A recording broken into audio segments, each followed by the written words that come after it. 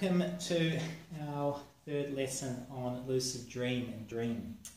So you've worked with your intention, you're starting to work with the diary. Now the obstacle that we're going to experience normally is our ability to recall. So this is really about improving that ability. Now the best ways to improve our ability to recall is to have some form of meditation practice. So some form of meditation practice improves our mental stability, it improves our recall, it improves our brain function. There's enough studies now to show that regular meditation has a lot of positive mental and physical effects. So what you want to try and integrate into your day, it can be 10 minutes, it just has to be regular. Even better if it's either first thing in the morning or before you go to bed, or 10 minutes first thing in the morning and 10 minutes before you go to bed. If I had to choose which one, I would choose 10 minutes before bed because it's directly affecting my sleep. Now the first practice is anything like Nadi Shodhana, alternate nostril breathing, so sitting up nice and straight or lying in bed. You take your index finger next to it of the right hand, draw the elbow in, close off the right nostril, big breath in through the left, close the left, breathe out through the right, in through the right, close the right, out through the left. And you're just alternating, you're following that breath, you're breathing in a sense of expansion, you're breathing out a sense of any restrictions or tensions. And you want to do that for about 5 to 10 minutes. It's a really useful way of just getting the energy in your body really centered, really coordinated, and that has pretty big implications on improving your memory. A lot of implications of if the prana is moving correctly through our body, or the breath, that it has quite a big impact on our mind, which we've experienced when we get tense or we're tired, and that will implicate on our dreams.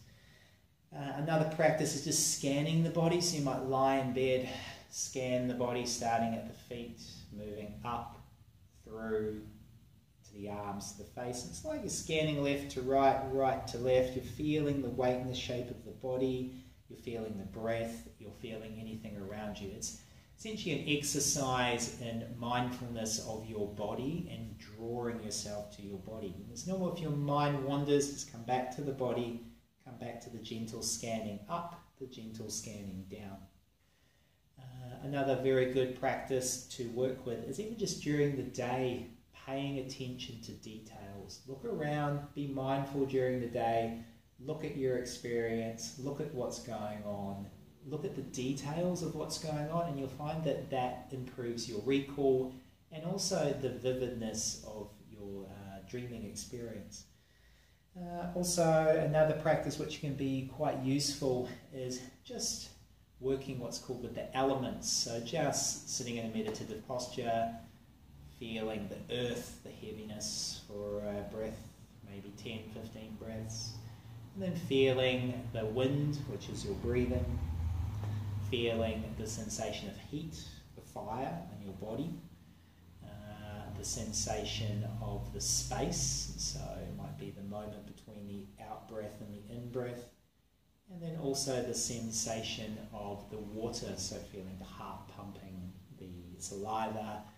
So it's a very useful practice again for coordinating energies and creating that sensation of balance. So my advice would be integrating meditation in some way and pranayama or breath work. The main ones I see that tend to work is Nadi Shodhana, alternate nostril, body scanning techniques, awareness during the day, and working with grounding the body, settling the body, coordinating the energies.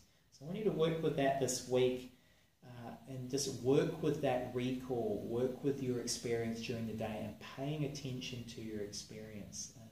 If you're really struggling with the recall, set that intention into the night. Tonight I will remember my dreams. Tonight I will remember my dreams, repeating it as an affirmation before you fall asleep and trying to drive that through into the night if we're still struggling to cut through.